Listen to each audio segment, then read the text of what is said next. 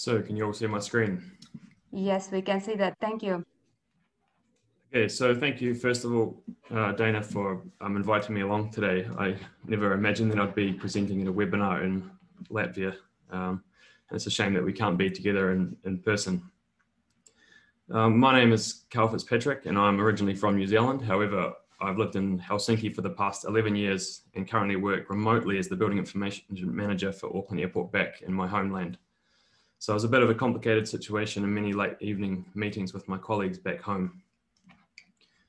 And prior to working for Auckland Airport, I worked as an architect here in Helsinki and as a model manager on large-scale healthcare projects at AW2 Architects.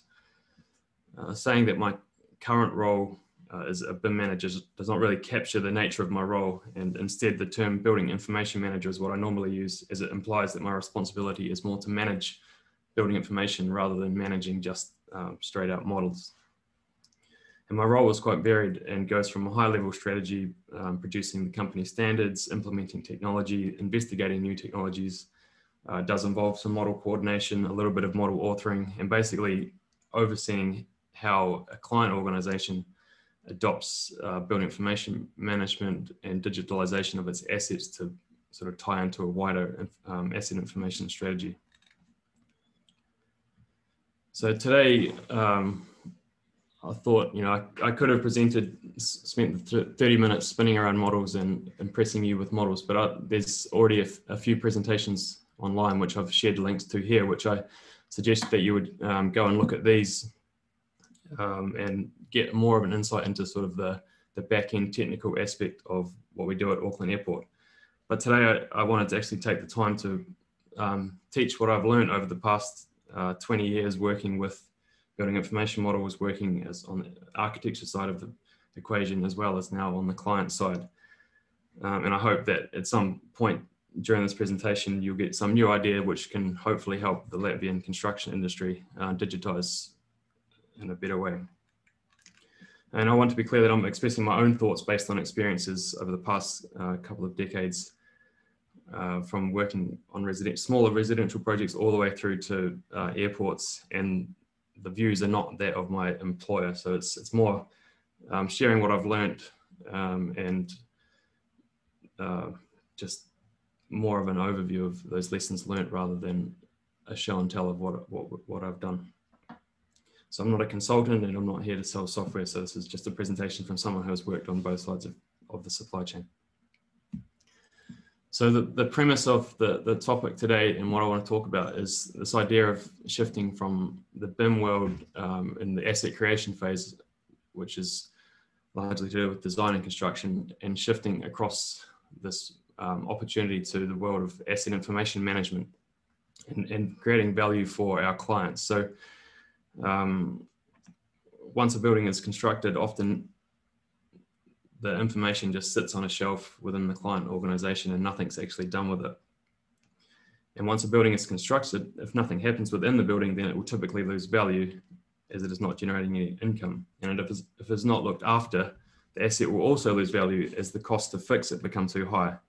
So from an asset information management perspective, it is about the building data, using the building data to improve building performance and increasing its value over time. And real estate is some of our most significant assets, yet in the context of asset management, the physical asset itself is not often given as much attention as it deserves.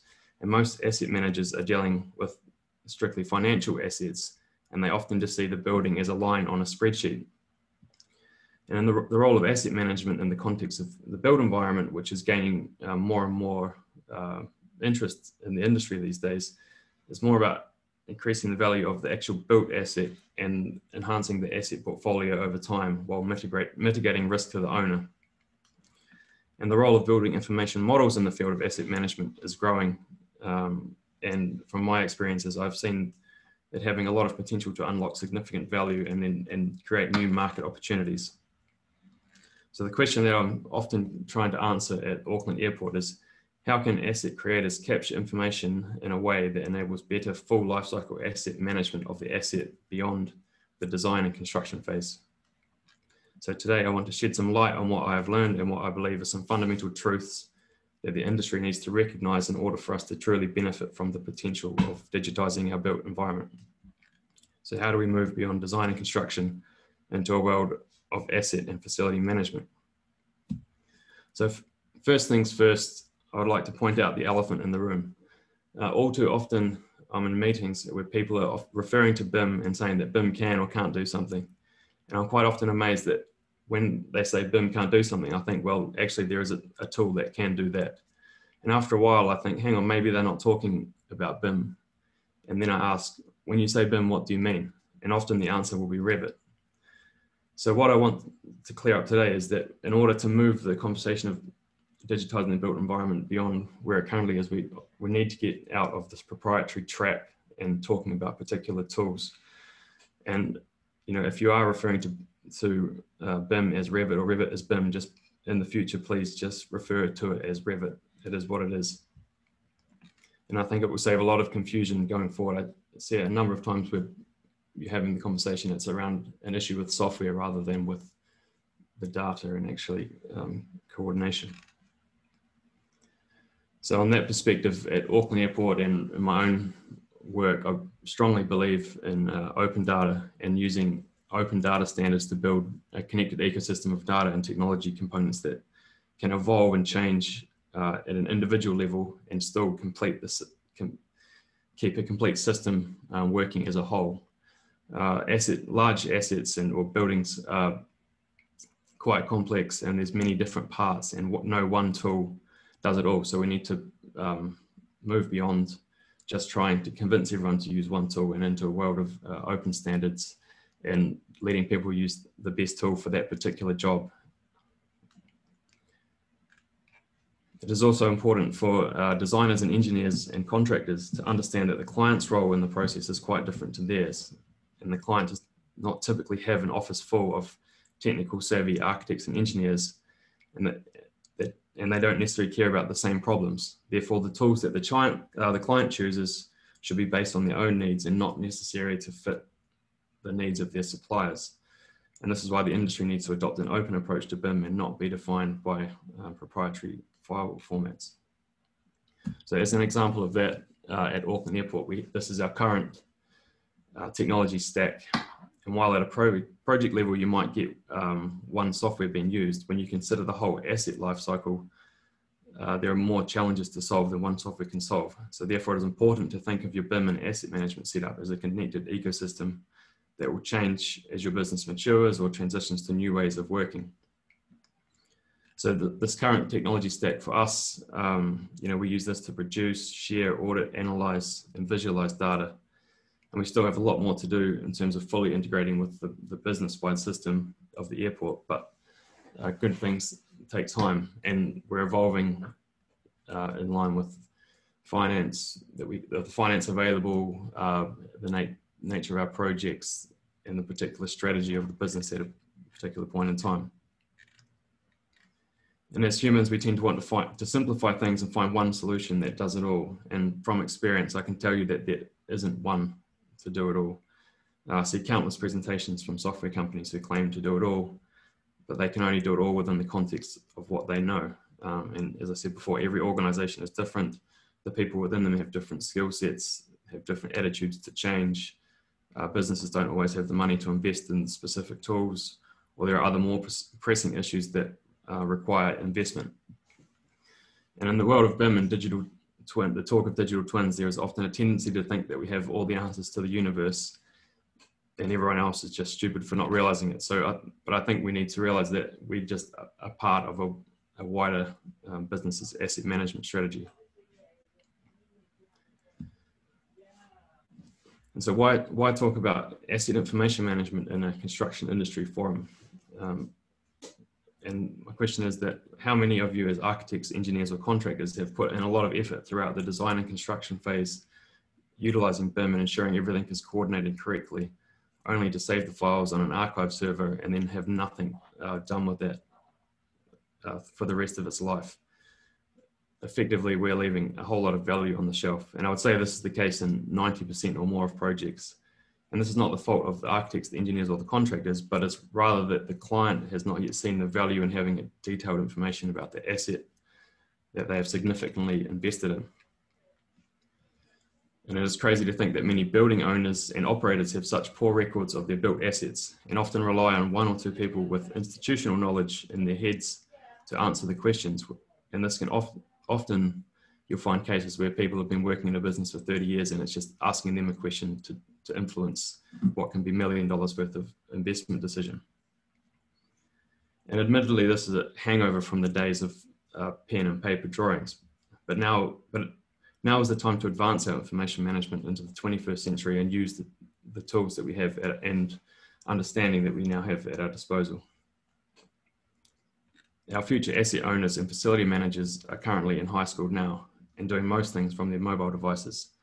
And we need to think that when they enter the workforce, are they going to want to do things the old school way? I don't think so. So therefore we need to start looking at how do we bring up the industry to the latest technology and processes so that we can inspire the future generations to want to look after our built assets.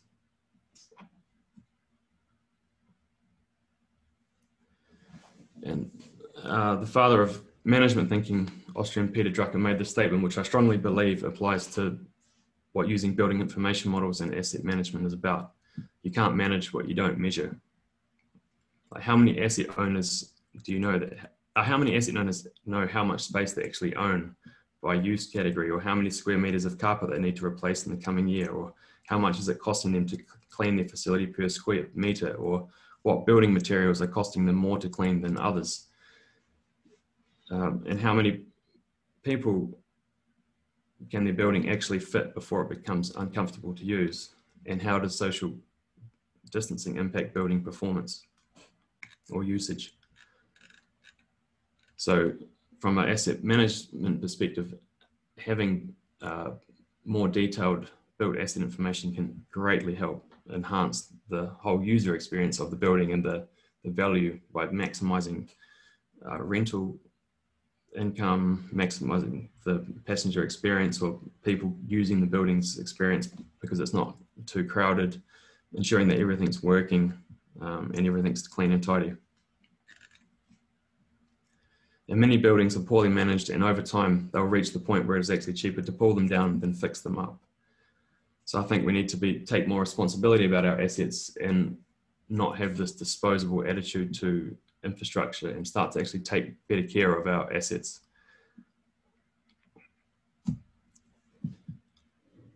So in order to start moving towards a world of asset information models, we need to change the way that we think about models within the industry. It is easy to see BIM as a shiny three-dimensional model that can be used for nice marketing presentations and clash detection. This is perfectly fine in the design and construction phase, but from an asset management perspective, there's so much more information about the building that does not sit within the model, such as product information and O&M information, regulatory information, and things which can help enhance the building throughout its life cycle. And current BIM processes largely focus on the 3D model.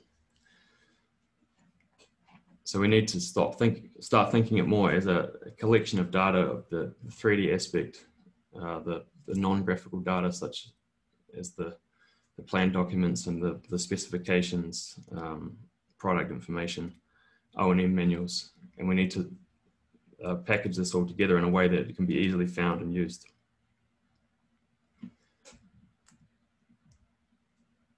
In addition, well before design often starts, the information management process actually begins, yet we only start modeling projects in the design phase. So there's a whole period before the design phase where we're actually capturing information in a sort of disorganized way, and we're waiting until a model exists in order to have BIM information or building information.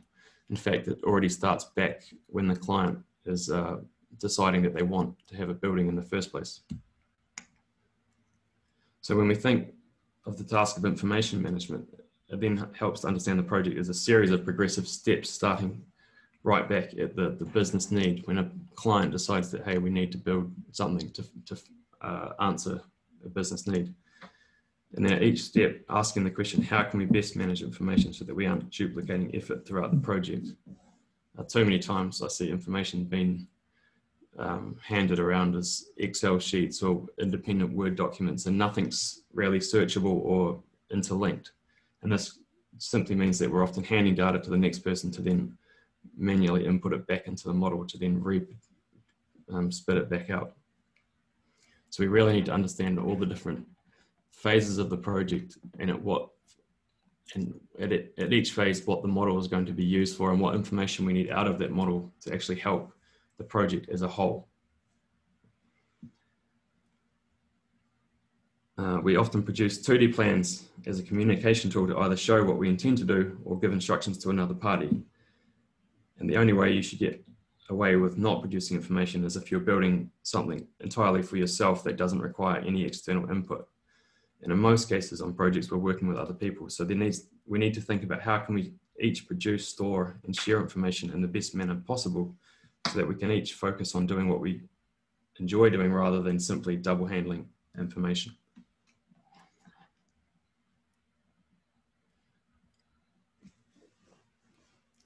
And one major lesson learned working on big hospital projects and airport projects is that the larger the built asset, the less it makes sense to manage the data through the model themselves. And so I tried to explain it here in this diagram that we often have, as I said, double handling information, and we're feeding it down to a BIM modeler who then inputs the information into a model and then shares that model with another party. And then you combine models and that they've got the same people on that team doing the same job, where they're just taking information from other people, pushing it to a model, and then exchanging models. And this is effectively a process that is too complicated and it is hard to manage, particularly in the asset information phase, because most client organizations don't have a team of 10 BIM modelers to tell the information to then put it into the model. And what we need is that the person who is the source of the information can directly contribute to the model. So we need to shift to this thinking of having the 3D graphical component of the model and then a separate database which actually hosts all the building information data right from the initial space requirement phase all the way through to the handover phase. And the model is simply linked to the information within that database. So if you have a door, the information sits in the database, the door is modeled with the authoring tool, and you're simply linking to that record. Likewise, attaching all the documents. So this is really this concept of what's often referred to as a common data environment, but most common data environments now are simply just sharing the model files, much the same way you do on a file server. But this here is more at an attribute level, sharing building data between a database and the other components. And the reason for this is that when we then get into an asset owner organization that has multiple systems, they're also managing data across multiple databases.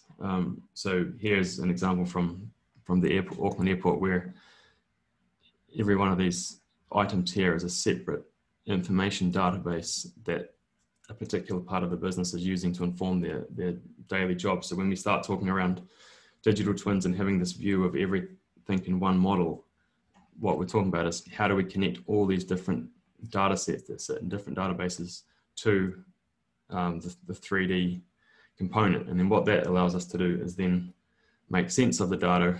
And then once we've made sense of it, we can then make decisions based on it. So we're moving up this decision-making pyramid. And then that improves decisions, and we feed it back into the data management at the bottom, and then continue the process. So it's really splitting out, understanding that we have geometry, which we can then associate data to. We then have static data, which is your typical plan documents, any report, manual PDF documents.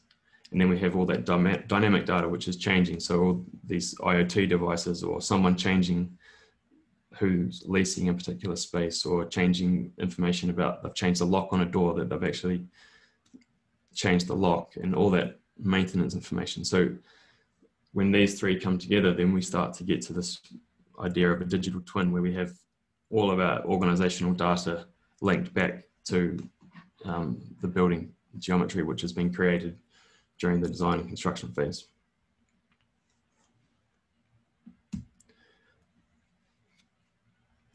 And often within organizations, what we see is that technology is driving the change, and people are going out and buying tools and then bringing a tool into a business and then trying to think that that will solve the problem.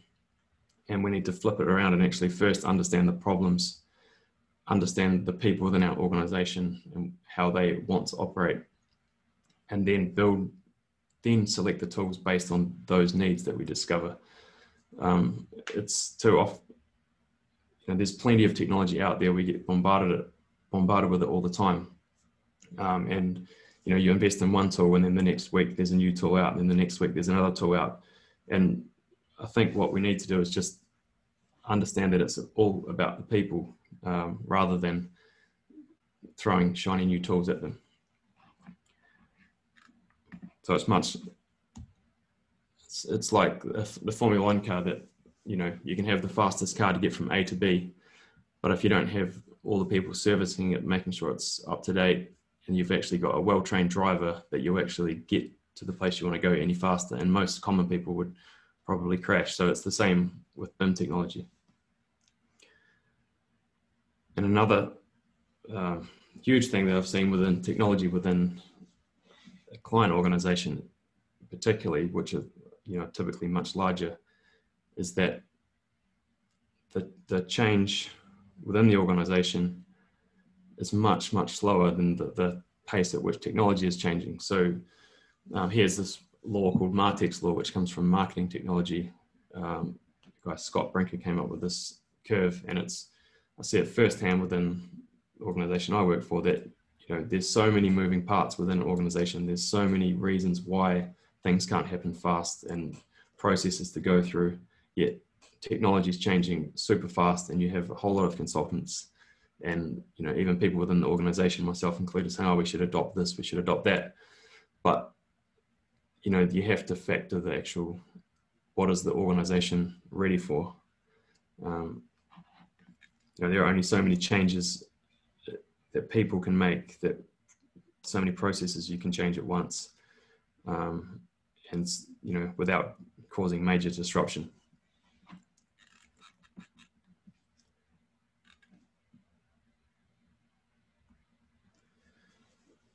So how do we close this gap?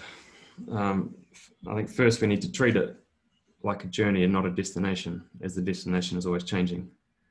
And a perfect example of this was last year at Auckland Airport, where we were in the process of investing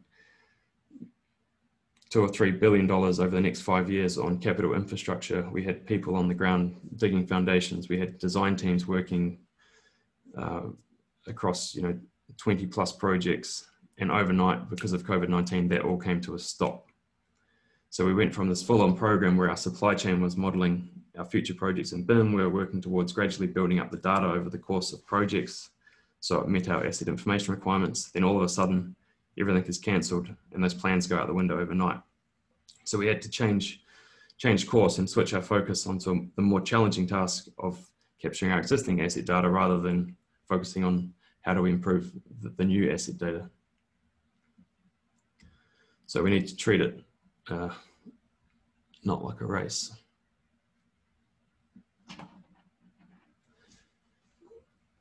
And a big part of that journey is actually building capability within your organization. It is not enough to throw an iPad at a project manager and expect them to manage everything via models. And often on projects, the current process, we have project managers, design managers, lead architects, structural engineers. We have all the different disciplines involved. And then the BIM manager is a bolt-on at the end to make sure that they all produce BIM models. But what the industry needs to fully take advantage of the technology is we need to actually build that capability across all those roles. It's not enough to just go and hire capability to make up for the fact that someone doesn't want to learn something new. So then what you end up with is people still doing stuff the old way, and then someone beside them doing stuff the new way, and not really working in sync. So what we need to do across all organizations is actually get everyone, not necessarily, they're not authoring the models, but, you know, utilizing the models for design review, because then you can visually comment on designs, not just on static 2D plans. You can have project managers, you know, checking the timelining of the project within the model, and having a much greater understanding of how it's going to go together, and just little bits throughout each role, improving their capability so that then everyone can benefit from the power of utilizing digital modeling. But this is much harder to do than simply hiring someone to do the job, because it requires everyone to get on board and take the effort to learn, and it also requires the investment from the organization.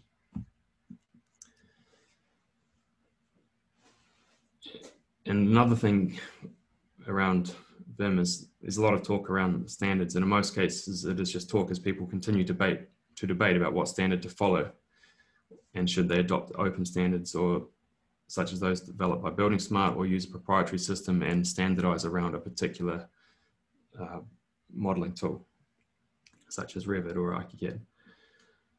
And I think, you know, we need to think of a good way of, I understand you Latvians are good at bobsleighing, so we need to think of the standards like a bobsleigh track, where the track is there, it gives you the way to go, and you can choose to just blindly accept them and not steer your way down and put your team at the mercy of the track, which in most cases will lead you to flipping up and crashing. Or you can learn how to understand, you know, the curves, the standards, and use them to your advantage. But in order to make it successful, you need to have someone who's leading the way within the organization, such as the driver. And then you also need to have people who are there willing to pump the brakes, because often the driver gets so excited by the technology, but they're not tied to the reality of, you know, how the organization is moving forward. So it always pays to have a brake man. And then the rest of the organization are in the middle of, they just need to keep their head down and hold on for the ride, and basically do as they're told. And because too often when you're trying to implement standards, someone will put their hand up and say that we need to develop a new standard. So I suggest you just pick a standard, learn how to use it, adopt it, and run with it.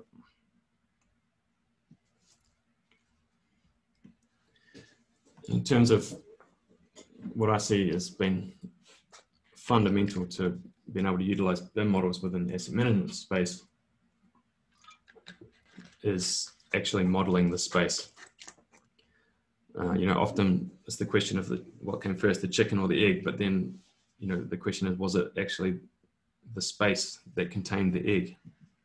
And I think with a building, well before we actually have a physical space design, we have a requirement for a space. And from that moment, we actually then can already start attaching information to that space. We can have a requirement that it needs to be a certain size, it needs to contain a certain use, it's going to be used at a certain time, it needs to be a certain temperature, it needs to fit certain objects. And all those things can inform design, and they can also allow us to actually understand the project and the cost implications well before we actually go to the phase of design and construction. Because too often we start designing things and then realize that the space is too big, and then we have to scale back, and it becomes a much harder task to scale back once you've designed the first thing that looks good, and then having to shrink it down. And this happens too often in architecture. And I think a large part of that is not fully understanding the requirements up front in the process, which is what, you know, in the software development world, they really want to understand what are the user requirements rather than just going out and building something. So, and what I mean by that, like I'll show some models now, like we have a terminal model here. And from just spaces alone, if you forget the model aspect itself, just from spaces alone, we can have a whole lot of information. We can see how much space we have here, airside or landside. We can then have a look at our reporting areas and seeing where we have to report to the airlines, where we're our lease charges. So we can see what's commercial space, what's common space, what are tenancies, where's retail, and we can start to actually get a much better understanding of our building, and then use all these different ways of viewing the data for taking off information, and then also tying, we can tie as much information as we want to these spaces. So we could utilize it for cleaning, calculating replacement costs for furnishings and fittings, using it for, here we've got fire evacuation zones, so we can start to see, where are what rooms are fire routes, what do we need to keep clear, the different fire evacuation zones. So this helps with doing our fire evacuation maps. We can see where everything is, looking at rooms by size, so we can find available rooms of a certain size for particular tenants, and also their type. So just with spaces alone, we can achieve quite a lot in a model without, fully having to model in detail our existing facility. And then, along with all this, we then need to make sure that all of our building information is structured and well maintained, so that it actually has value during operation. So it's the same as within a library. Imagine all the books in the library were just dumped on the floor and you had to find what you wanted. It wouldn't work. So it's the same with a building. There's so many parts within buildings. For example, our airport, we have over 300,000 elements modeled just in one terminal, and if we actually had everything modeled, we'd have more than 1 million. So there's 3,000 doors alone. So there's a lot of information, and we need to treat it like a librarian would, and actually properly classify it and code it, because otherwise that data is worth nothing because we can't use it. So here's another model to show, like here, we have our building systems across the terminal, and we can then find air conditioning units. But if the process through design and construction isn't done right, we can't find those things because people haven't called them what they are. So this is where it's really important if a client asks for a specific naming convention to be used, the reason is because they want to be able to find these particular assets. So, we're now in the process of improving all of our data so that we can actually view it in the different ways we want. So we can see our fire system against our structural. So if we ever need, we had a situation where there was a pipe leak last year, and then we could check in the model where that pipe was, because no one could see it because it was hidden behind ceilings. But in order to do that, the data needs to be structured. And then the final point that I would like to make today is in terms of this whole process of bringing the industry along so that we can utilize models throughout their full life cycle, is we have to get the contracts right, and we have to form the contracts up right. And we're in a process of having a discussion in collaboration with Copenhagen Airport around how do we structure contracts so that we get what we want and encourage collaboration. And out of that, I've recently developed this what's called a V model, which comes from the system engineering world, where we start at the top with our business drivers and our strategy, and then that feeds down the process through project delivery strategy, what collaboration elements we want, and how should they be in the contract. And then it's not until we've made a contract that meets those requirements that do we then jump to understanding the BIM strategy.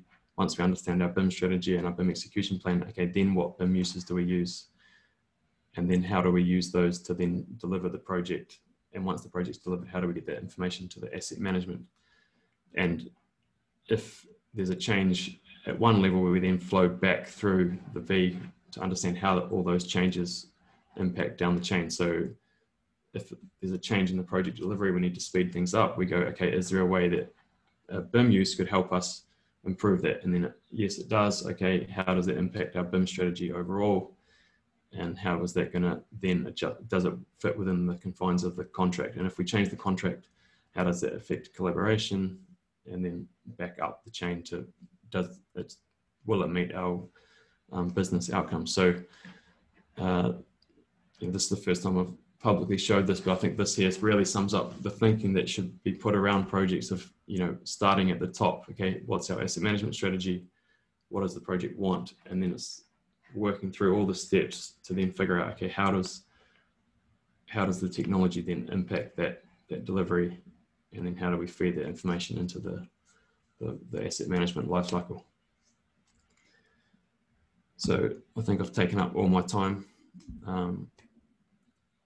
Thank you for staying online and paying attention, I hope. And any questions, I can jump in. If anyone's got questions about models or some of the things I presented, feel free to ask. Thank you, Karl. Really great presentation. Yes, we do have questions from our listeners. Actually, quite popular question, but maybe you could answer it from your point of view, from your experience. What are the benefits of digitalization to client and end user in terms of cost and benefits?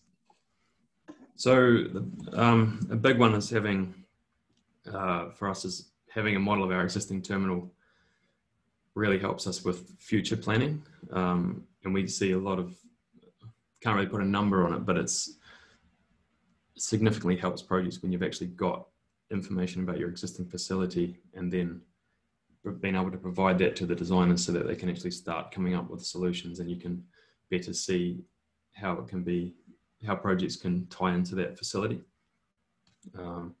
That's a big one for us. And the other one is, you know, we haven't got there yet at the airport, but if you think of cleaning in a building, it's often the biggest operational cost over the life cycle. So really understanding, changing the way that a building could be cleaned, for example, like rather than cleaning a space every 2 hours, how about we clean it only once if it's been used a certain amount? Because often we just have people going through just on a cycle, but what if we start reacting to actual usage? So like on an airport, it would be, you know, we might not have to clean a whole pier for a day because no planes have come there. But then if we know a flight's coming, that's when we send cleaners 2 hours before to make sure everything's good. So we have a better user experience. And then that also helps, you know, streamline cost. So that's a couple of examples. All right, thank you. A few more questions. Could you tell us how one should plan a roadmap for digitalization, for digitalized project management?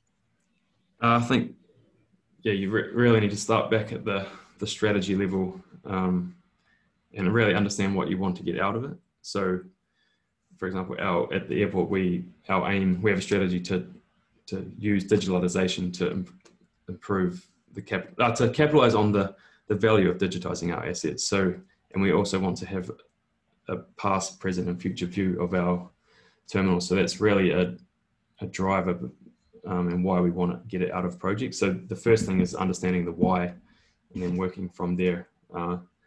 It's too easy to go out and just buy a piece of technology and then start using it and kind of falling into it. So I think you just need to really understand why. Like, what is your business driver? Like, are you an asset owner who's trying to better manage space, or are you a construction company who's trying to improve delivery times so that you can generate more profit? Are you an architecture firm that wants to spend more time on design rather than producing the documentation manually? So it's like, yeah, looking at your business, where do you want to be, and then building the systems around that.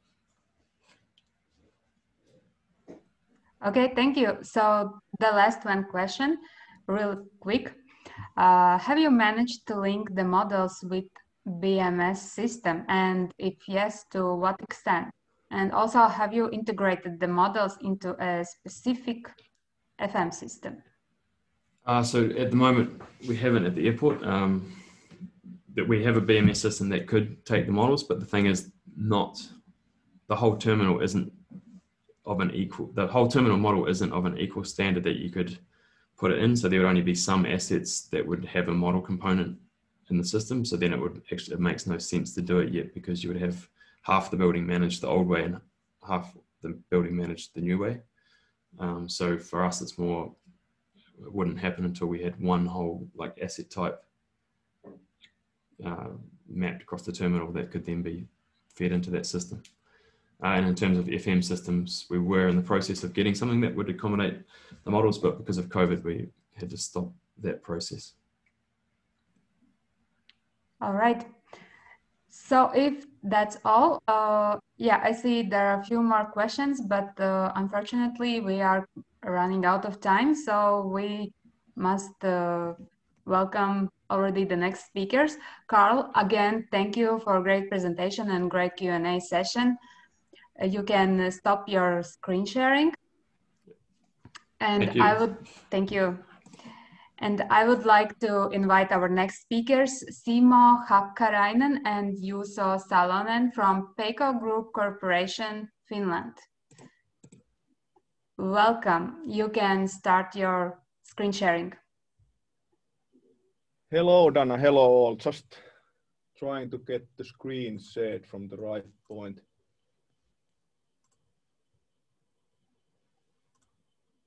Can you see the screen now?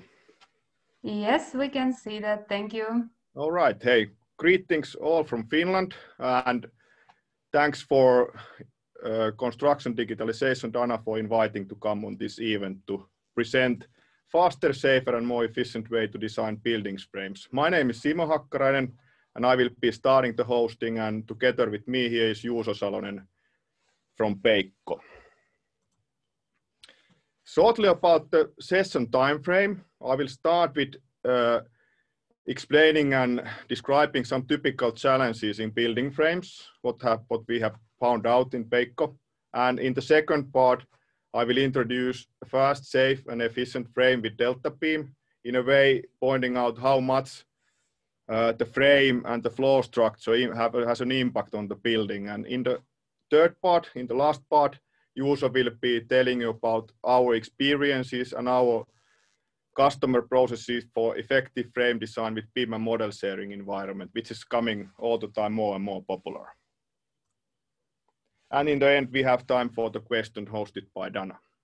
Shortly about Peikko, we are a global company. Our aim is to change building industry to be more efficient. Our three main businesses are slim floors, presented mainly today, but we are also delivering goods for connection technology, also in the building frames, precast and cast in place connections. In addition, we have a third business, which is wind energy applications. We are producing foundation solutions for those, and the existence is more or less at least all the continents.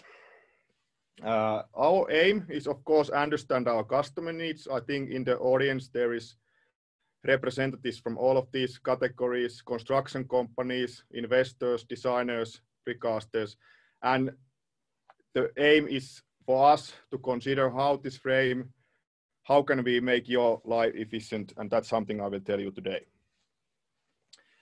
So as I mentioned, building frame has actually quite big and important role in the building in all the stages. It starts from the development, design, and construction phase, where usually the efficiency and the speed is the key.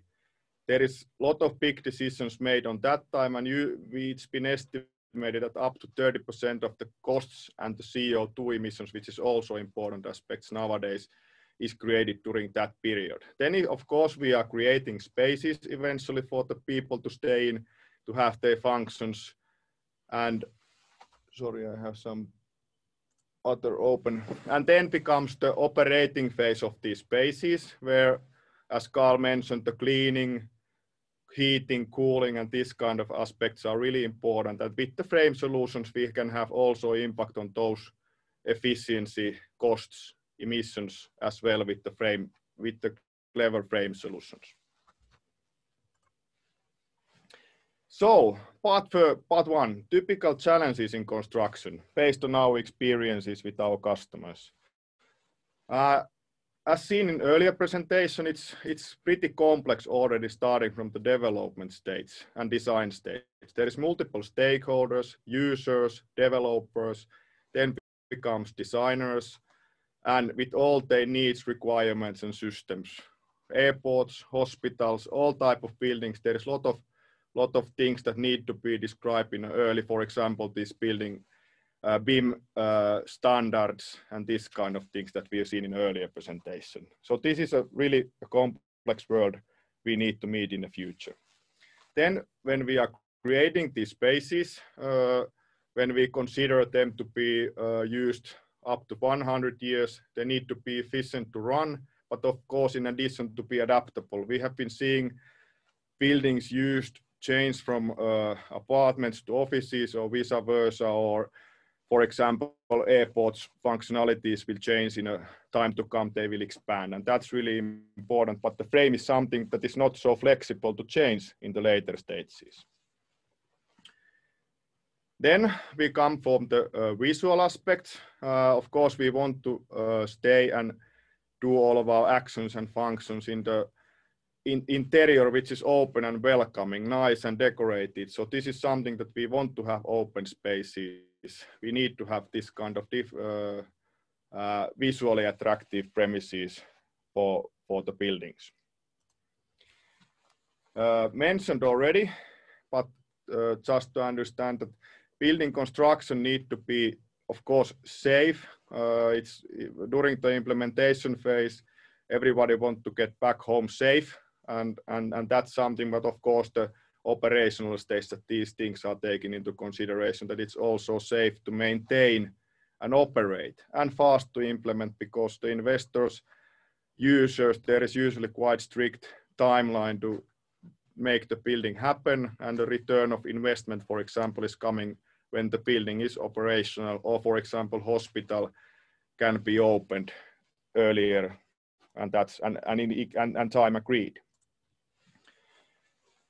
Something about the maintain and the technical requirements. We want to use, or customer want to use non-toxic materials, easy to clean, mentioned already, and the floor is actually having a quite big impact, the frame also, where the columns are located, which kind of floor material, not only meaning the surface, but the full as a such, having an impact on these requirements and making things challenges for the designers and all the parties. This is my favorite picture, because I think it's actually from one airport. I see that Karl has been also stationed in Finland, so it's a Helsinki airport, and there we can already see the amount of ducts, amount of electrical wires, amount of steel structures in the premises. It's huge, and the collisions are inevitable, and that's why we need to optimize some things which I will show you later on in my presentation to make this world easier.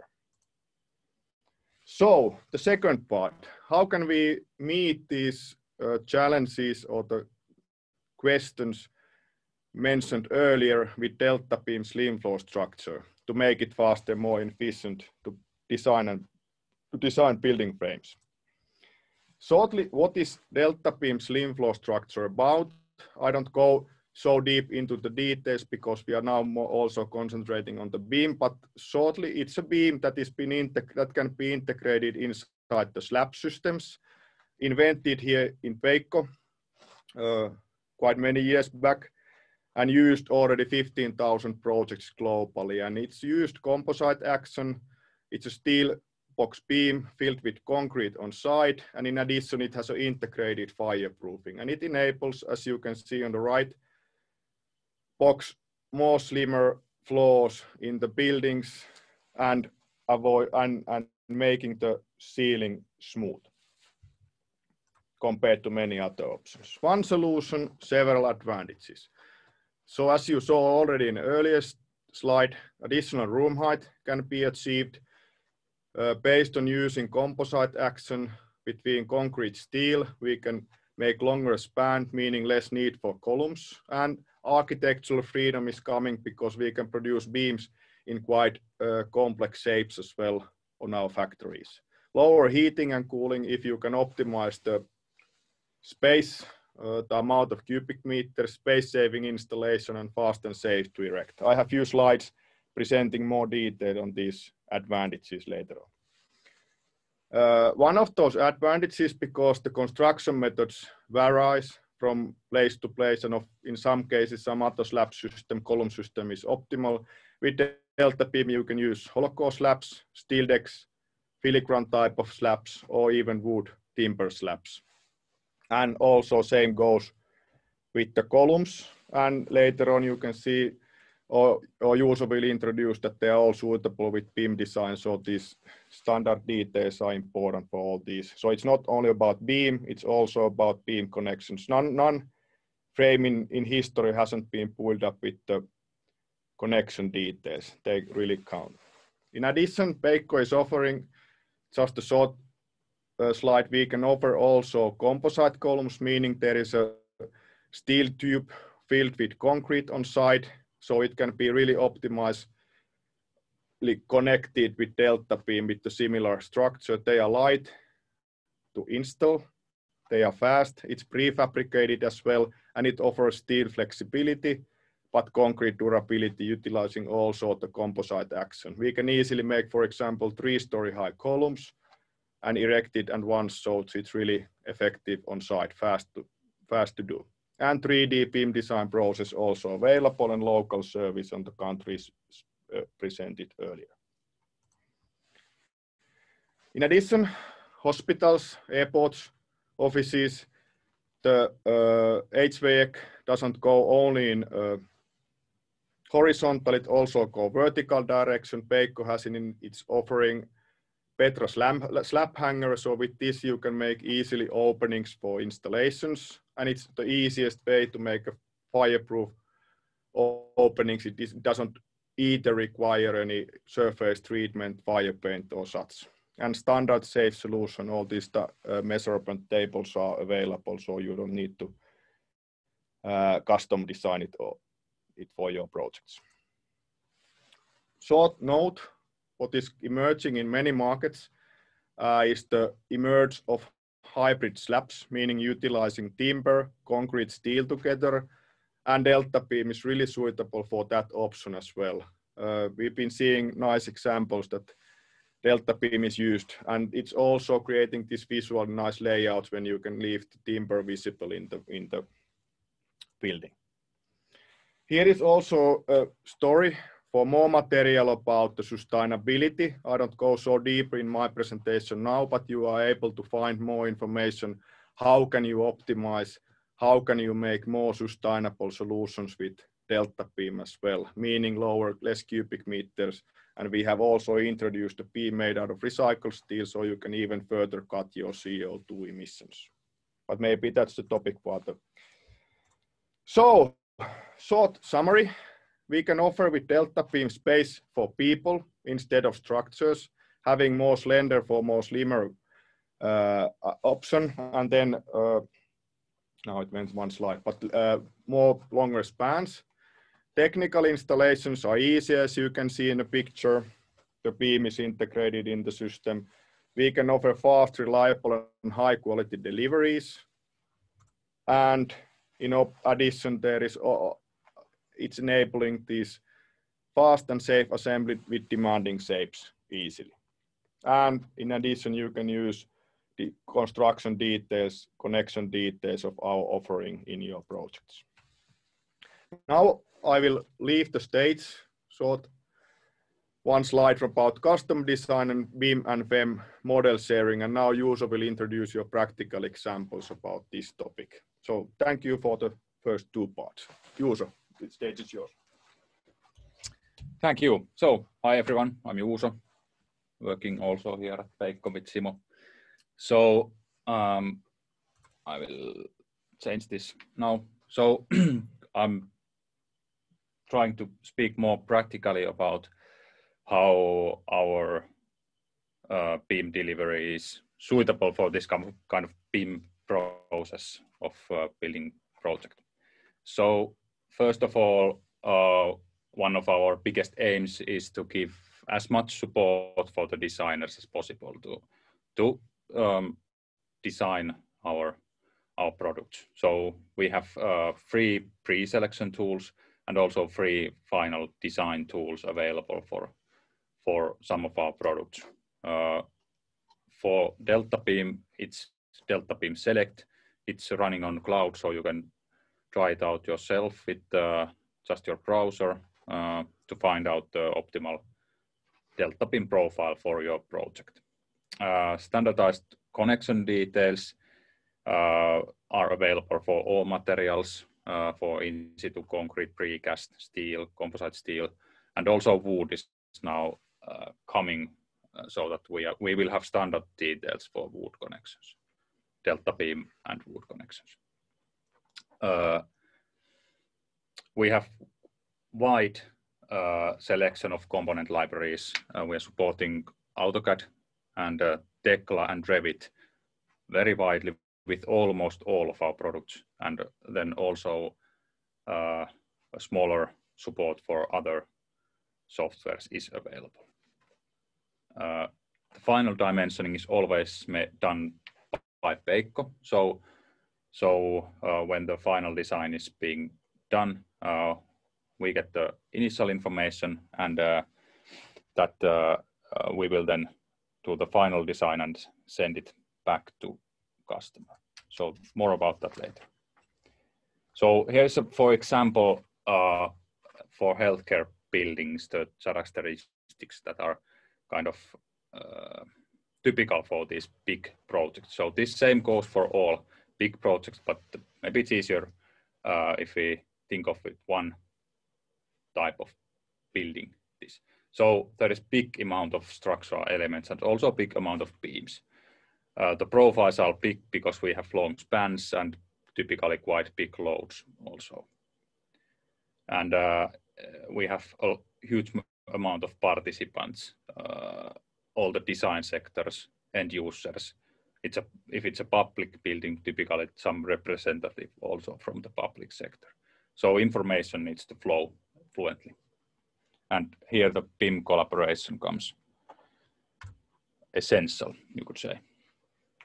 So this is showing the workflow of DELTABEAM design in a project. So first we have some kind of initial project planning phase where the project architect and typically some structural engineer is making the big lines of the building, what kind of frame system there should be and what are the space needed in the project.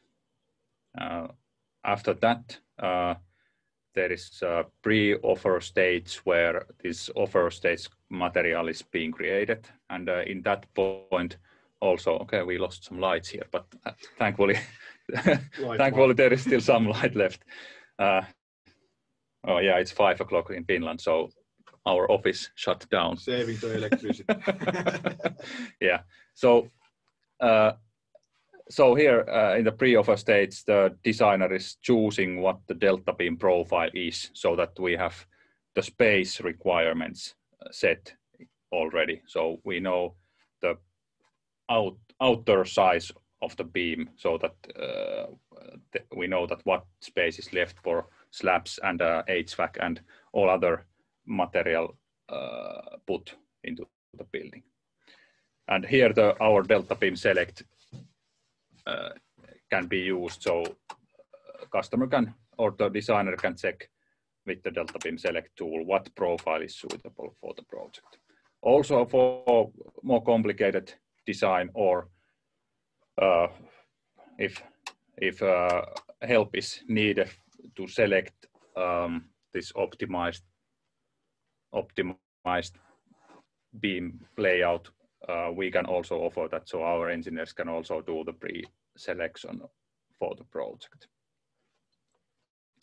Then the third stage here is after the offer stage.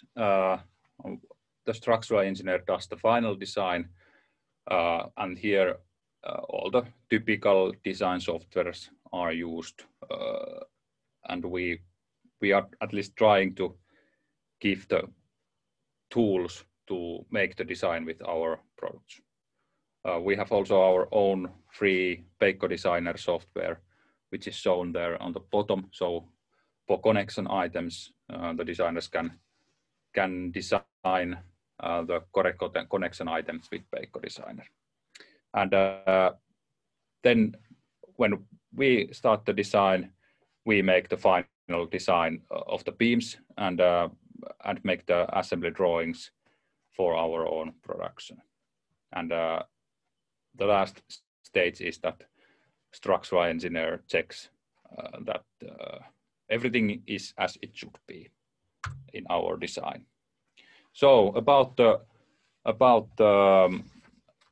different data flows, that how information can be exchanged. Here's the first option, which is the traditional one, where two-dimensional drawings are used. So we get the drawings by email and then do our own design and send back two-dimensional drawings of the beams. So everything is handled in plan drawings and dimensional sheets and exchanged with email.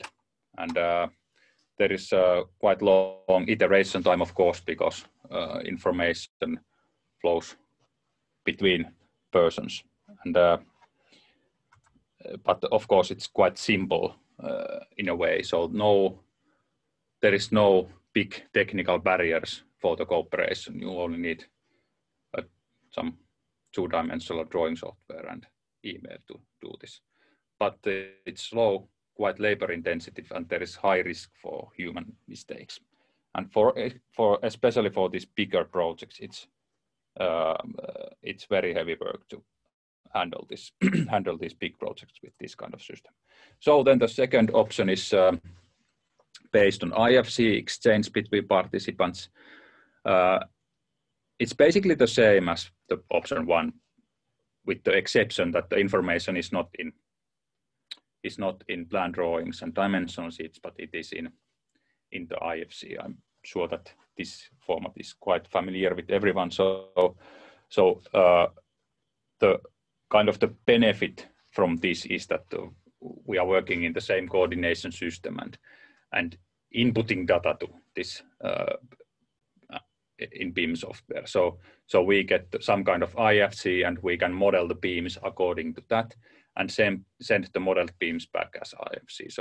So then the structural engineer and the end user can have the beams in their beam model as they are actually built.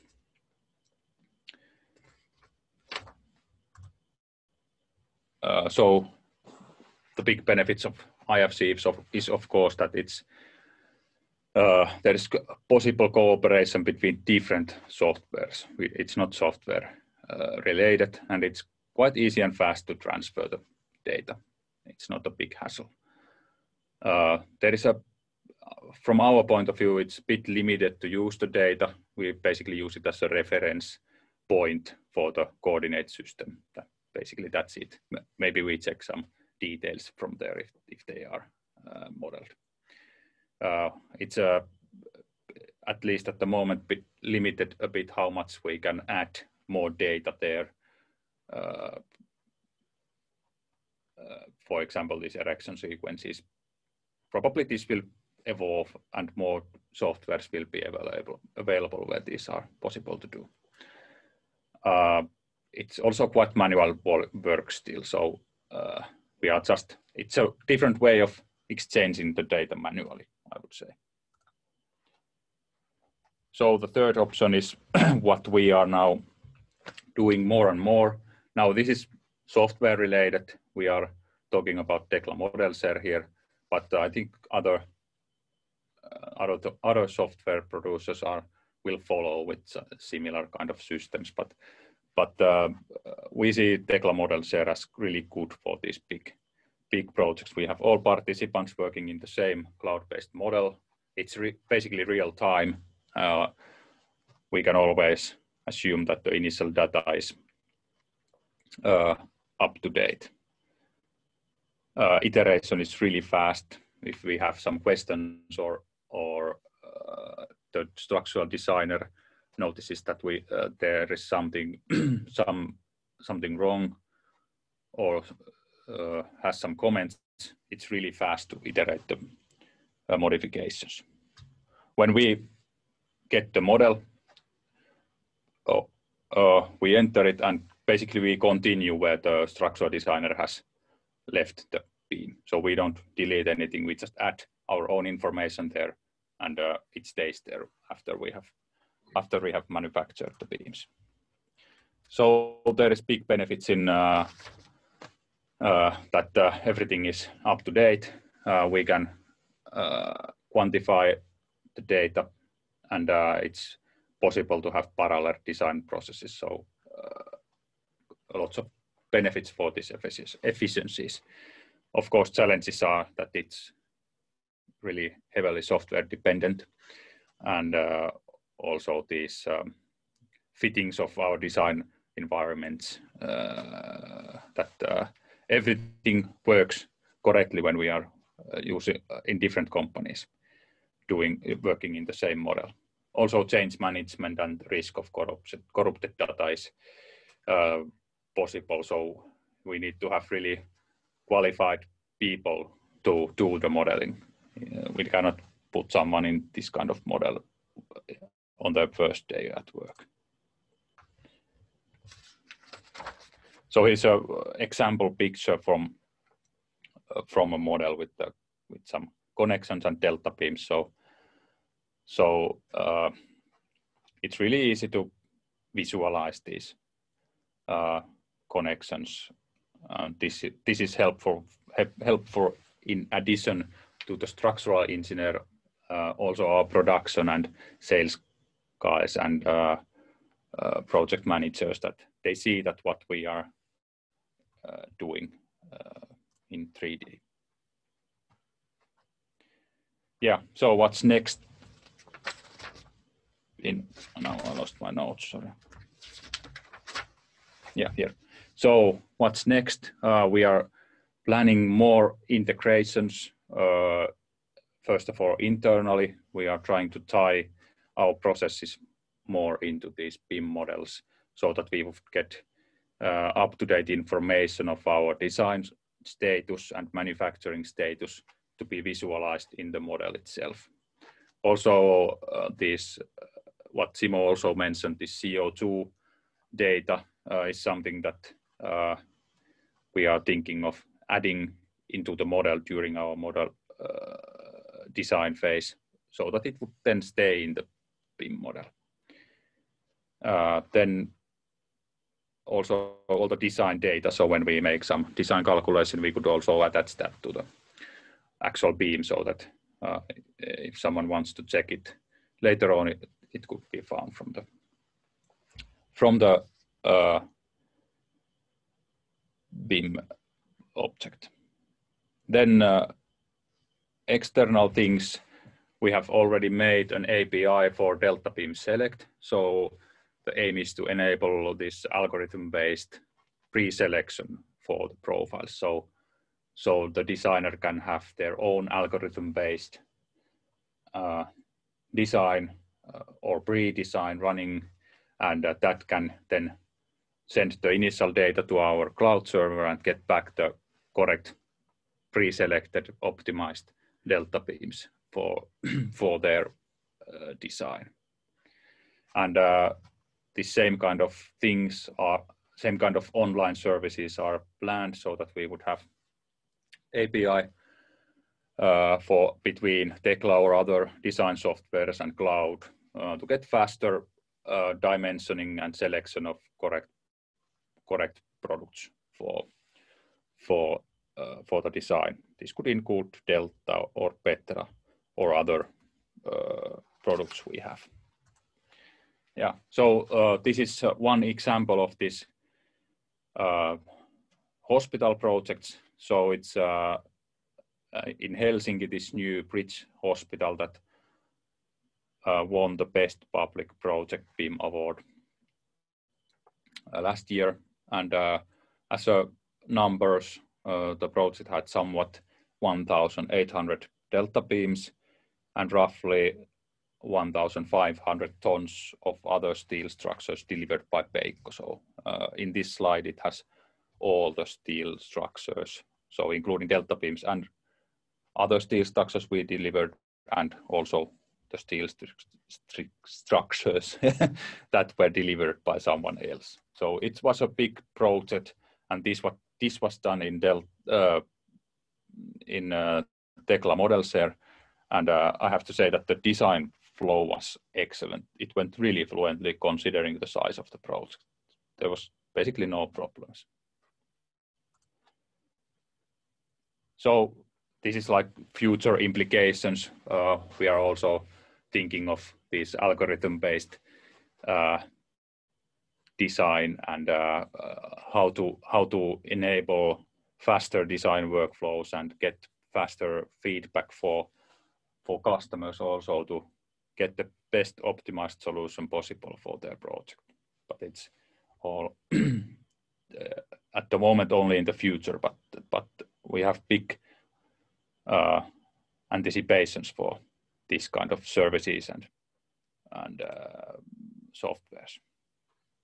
So here is DELTABEAM still in numbers. So in 30 years, over 15,000 successful projects and used in over 35 countries, and we have local services in more than 30 countries. So already proven to be really reliable product, and with these new digitalized improvements, I'm sure that we will be able to make the product even better.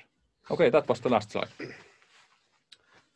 Thank you, Juuso, and I think now it's time for the questions from participants. Yes, exactly. Thank you, Simon. Thank you, Juuso.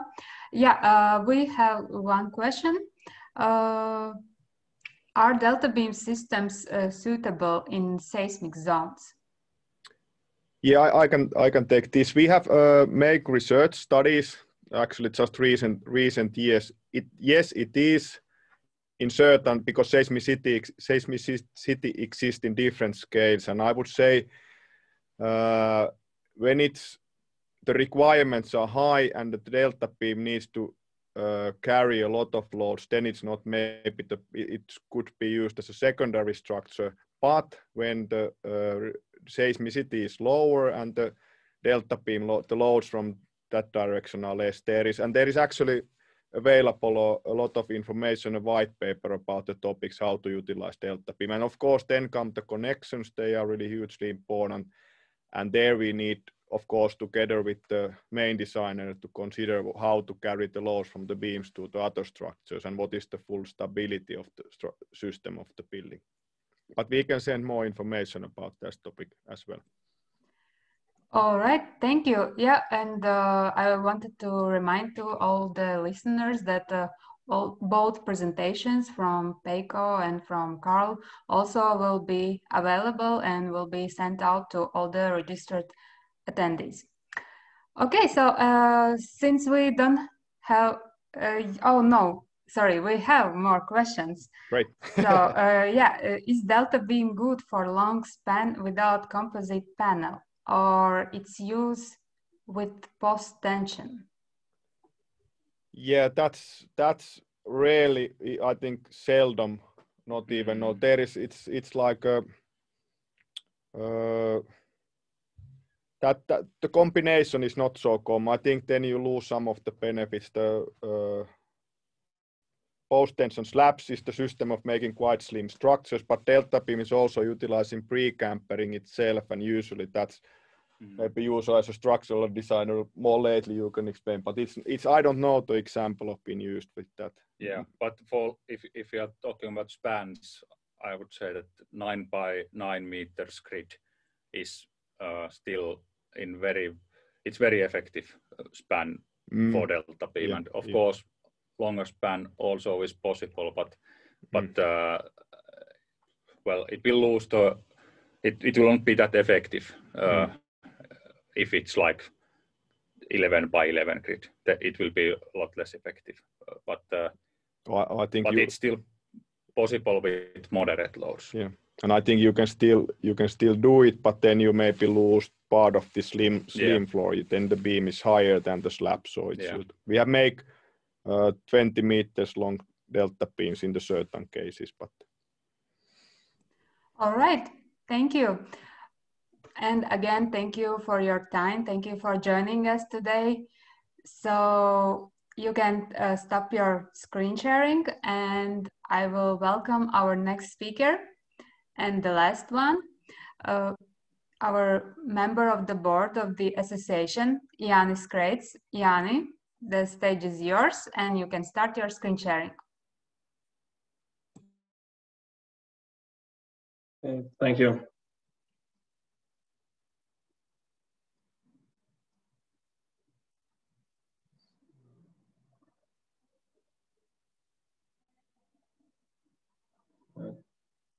Okay, which screen you see? The one with the emails. Oh, okay. Yes.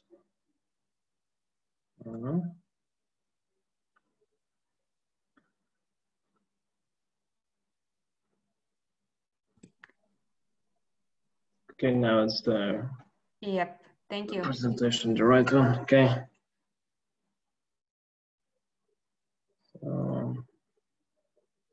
Sorry.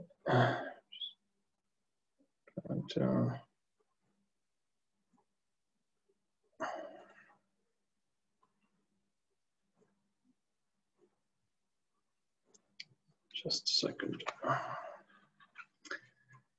So, yeah. Hello, everyone.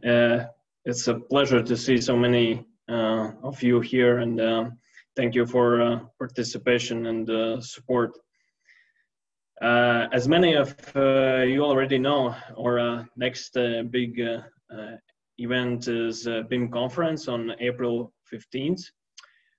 Conference will be in 3 parts. So the first one will be panel discussions. The next one will be presentations from industry professionals where they will share challenges that they have faced with while implementing BEAM. And finally, we will finish this day with the presentation of BEAM award. So feel free to apply as a speaker, and also you can nominate your project for BEAM award. All the information is available on beamconference.lv. So please visit our website. And finally, please follow us on social media and don't miss any news regarding conference and next BEAM meetups and other events. So thank you. Thank you, Jānis. From my part. Thank you. And thank you everyone for coming today. So wishing you a pleasant day and evening, and see you next time. Bye. Bye.